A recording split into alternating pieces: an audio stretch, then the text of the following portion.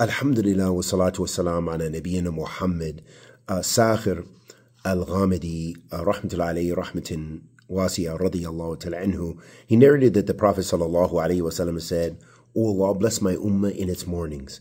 When he sallallahu alayhi wa sallam would dispatch it or detach an army, he would do so in the morning.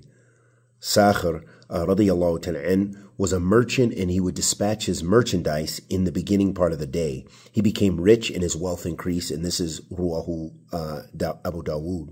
Ibn Abbas radiyallahu ta'ala an, he once saw his son sleeping in the morning, so he said to him, "Get up. Do you sleep at a time when the provisions are being given out?" Ibn Al-Qayyim rahimahullah ta'ala states, the spiritual masters of the heart considered it makruh, disliked, to sleep after the morning prayer until sunrise, for this time is a golden opportunity. For the seekers, journeying to Allah during this time carries great merit. Even if they stayed up all night, they did not allow missing out on journeying to Allah during this time. It is the first part of the day and the key to the rest of the day. It is a time when provisions come down, sustenance is distributed, and blessings descend.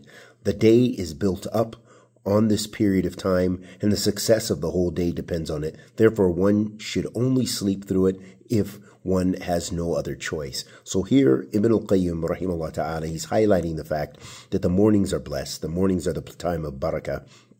So striving to begin your day at the Fajr prayer is something which is great, and to stay up until the Dhuhr prayer, and being in the remembrance of Allah and seeking out your provisions and so forth. So you find that there are so many blessings in the beginning part of the day when you start your day early and you begin your journey to Allah subhanahu wa ta'ala early. And we ask Allah subhanahu wa ta'ala the Almighty to accept our good and forgive our evil.